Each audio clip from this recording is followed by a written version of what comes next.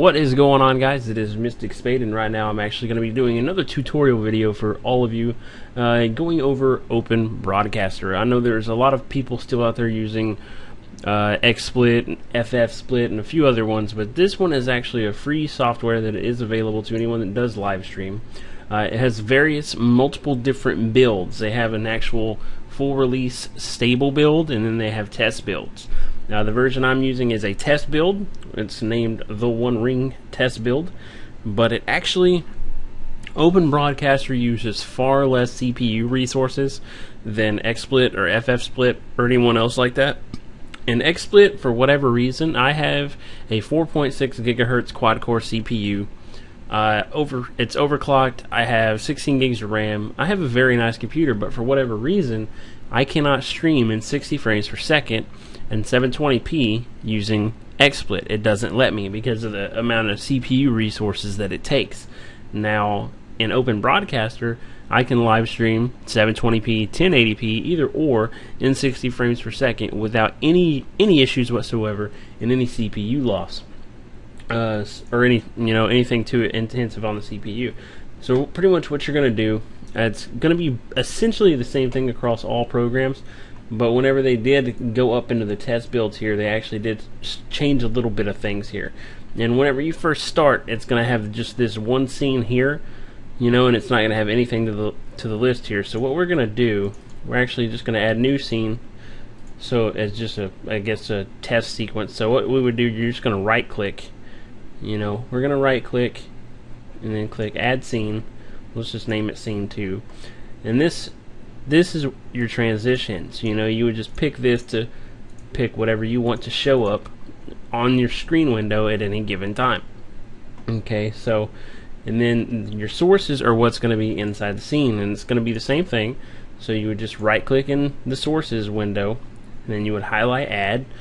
So if you're running a capture card, like a capture card that's able to be picked up internally, like a Blackmagic AverMedia Game Broadcaster HD, which is what I use, AverMedia Live Gamer HD, anything like that, you can use as a direct source. Otherwise, you would actually have to use, I do believe, Game Capture or Window Capture, which you could use it as a monitor if you had a dual monitor setup. And if any of you need help with that, I can go over that in a different thing. But whereas me, I have an AverMedia Game Broadcaster HD, so what we're going to do, we're going to go to Video Capture Device, and we're just going to leave it named that. And see, it automatically comes up with my AverMedia. And it comes up with the things that are available to be used. So it comes up with my AverMedia HD capture card or my Logitech webcam. And you can do multicam in this as well. You can do webcams and whatnot and get them, whatever different ways you want to. But since my webcam is used by another program right now, I can't do both. I can't show you how to do both. But what this is, you can choose the resolution you want it at. If you want to do a custom resolution, frame rate, whatever, we're just going to leave that normal. And you're going to use device audio. And for this, I always output to desktop, and leave this turned up. But I will always turn down my system audio, which, let's see if this actually goes away here. You would right click on your little speaker icon down here in Windows, open up volume mixer, and I lower my system sounds to about here, and this actually seems to keep it a little bit lower on the stream. That way my mic volume is over my game volume so people can hear it, because lowering this doesn't seem to work for me. And I just leave it to use device audio. You can change it to the AverMedia driver if you want to, or you can change it to the driver of whatever you want, but it's best to just output the audio to your desktop.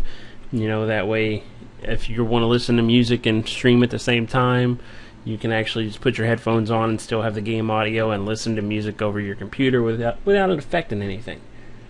And then we're just going to hit OK, leave it at that, and see if you go to preview stream. Now we have our video stream as soon as my program catches up with me. It's not responding. It's probably going to crash. Alright, see, now we have our video here. And I'll just turn on my PS3 controller so we can see that it's working. We have audio, and see, we're working there. We got it going.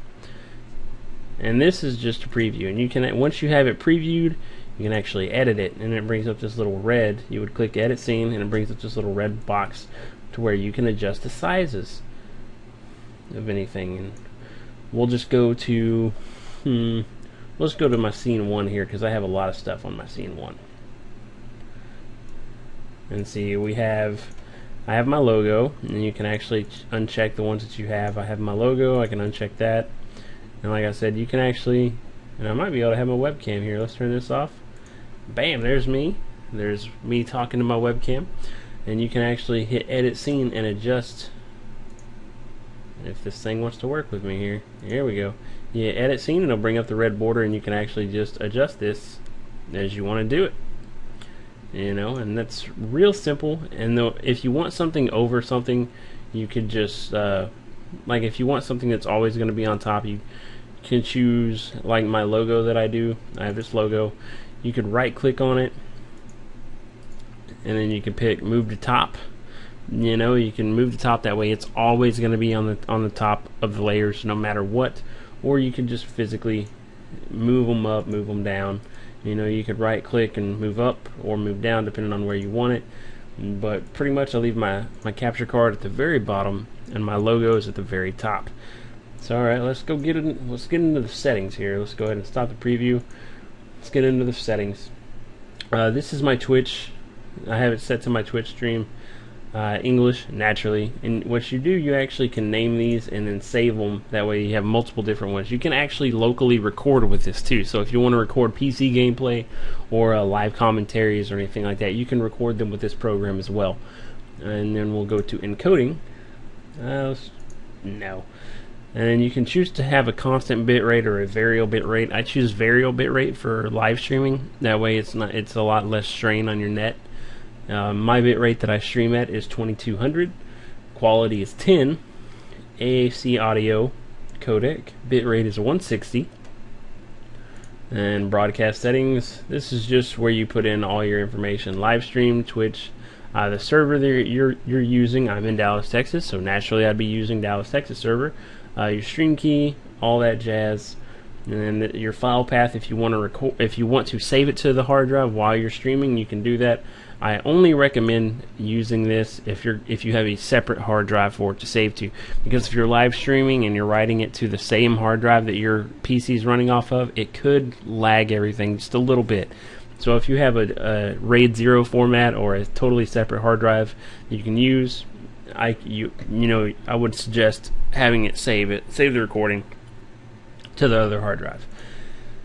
And then video base resolution, I have it custom 1280 by 720.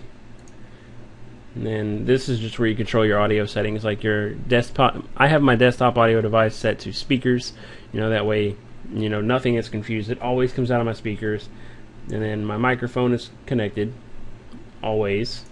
Advanced settings, I didn't change anything here. You can actually, if typically in how that you want in the CPU preset, how it works is the slower you pick, the more CPU intensive it is, but it will also make your stream a lot more clear. So if you have an overclocked newer generation i7 or was the 3770K overclocked, you could actually put it on medium and it'll look crazy good. But I actually just leave mine on the default, which is very fast, and it's really good. There's not a lot of artifacting, which artifacting means pixelization for those that don't know that, and it works just fine. I don't change any of the settings, and a lot of the newer versions of the test builds have the noise gates. I don't mess with this at all.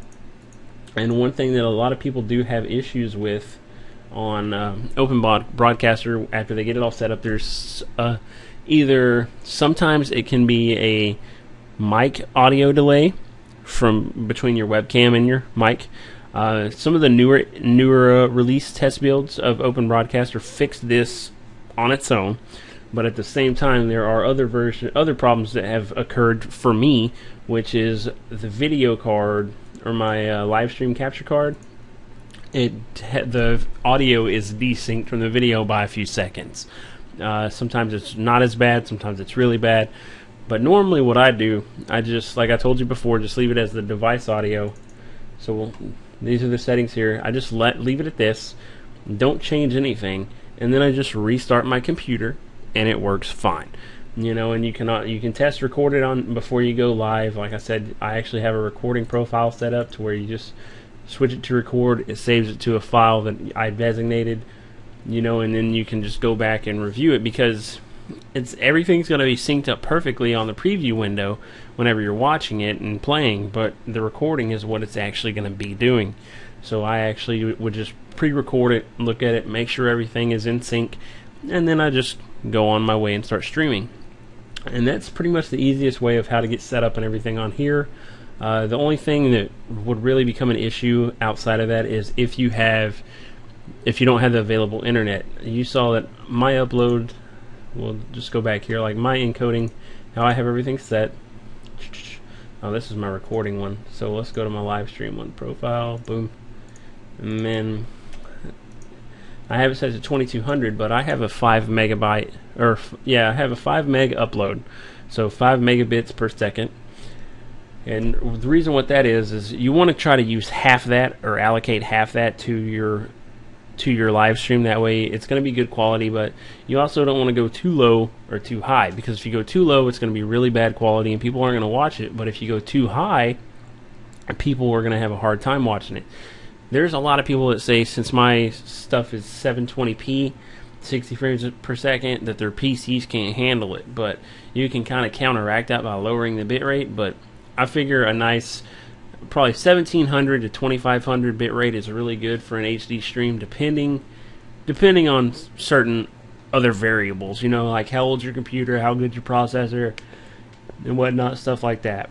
But other than that, I figure anything above 1000 is watchable. It just depends on other multiple settings. But I figure, from personal experience, if you want it to be clear, it needs to be 2000 and above. If you want it to be clear and watchable, it needs to be 2000 and above. But like I said, guys, this software is entirely free. Doesn't require a torrent download or anything like that. You can go to their website, which I'm going to leave it in the description, you know, and they have multiple test builds that you can search on the forums and download and give it a test and come back to this video. And like I said, mine is actually called the One Ring test build, and this is the software number, or the version number along the top, if you guys want to actually check that out and try to download this one so you know exactly what I'm talking about. But hopefully this helped you all out a little bit, open your eyes to a different broadcasting software that is far better than XSplit in every way. The only thing that XSplit has over this broadcaster that I do like, that this one doesn't have, is transitions, you know, which would be great, because in this one, let's see if it starts. Alright, see, in this one, if you click the scenes, it will actually just, if you click the scene, it just straight switches. There's no, and here I am again, there's no actual straight up switch or fade or swipe or anything like that. And whereas XSplit, it does have that nice fade into and fade out of, which I like, you know, whereas this one, it just has the actual, it goes right to the scene and that's it. But that's the only good thing about XSplit compared to this program. Anyways, guys, this was MysticSpade. I hope you guys found this helpful, and if you did, please leave a like on the video. I would appreciate it very much. And if you know anyone that needs help setting up their live stream, share this video with them, because I'm pretty sure it can help. Thanks for watching, guys. I'm out. See you on the next one.